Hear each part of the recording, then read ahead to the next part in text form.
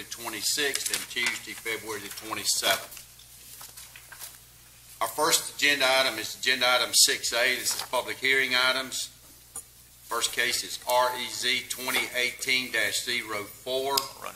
The Lyons case, 1350 Old Clyattville Road. The request is RA to CH. It involves well and septic and 8.05 acres. Mr. Davenport. Yes, sir. Thank you.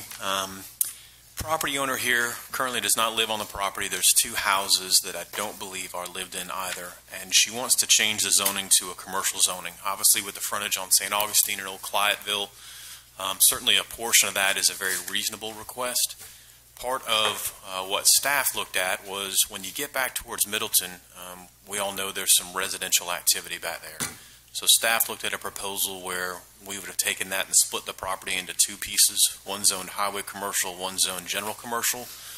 But at the Planning Commission meeting, there were a few people who showed up, but no one showed up in opposition. And so that kind of care really wasn't received because they felt like, well, if no one's going to speak, then let's just move forward with the entire CH rezoning. So that's what they did. So you kind of have a split recommendation, but that's where staff started from. We just didn't know what to expect out of the residences to the east, but after the Planning Commission meeting, when no one spoke against it, they just went with an entire approval of CH on the property. Okay. Thank you, Mr. Davenport. Any questions for Mr. Davenport?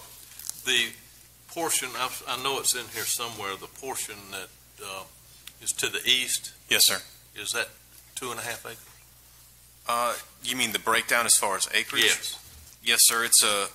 Our proposal was about 6 acres of CH and then 2 acres of CG, which is still commercial. It just doesn't allow for the light manufacturing, heavy-duty repair. And that's indicated on your screen. That lighter pink area is right. A CG. And yes, sir, that's about 6 and 2. Thank you. Any other questions? All right, hearing none, agenda item 6